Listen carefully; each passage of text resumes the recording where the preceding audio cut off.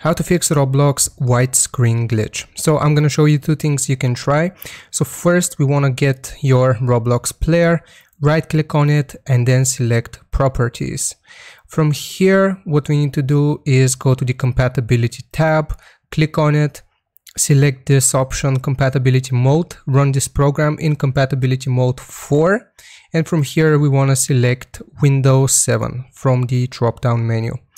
The other two settings that you need to enable here are disable full screen optimizations, as well as run this program as an administrator. So these three options are what you need to change. After that, click on apply and click on OK. Now try launching your Roblox player. If it doesn't work for you, the second thing you can try is opening up your computer search and here searching for graphics. And you should get this system settings, graphics settings. So click on it, and if this is turned on, variable refresh rate, you want to turn it off. If it's not turned off, you want to turn it on. Basically do the opposite of what is currently done to it. So after that, what you need to do is restart your computer, and if it works, it works. Hopefully it works. So hope this video was helpful. Don't forget to like and sub, and I will see you next time. Goodbye.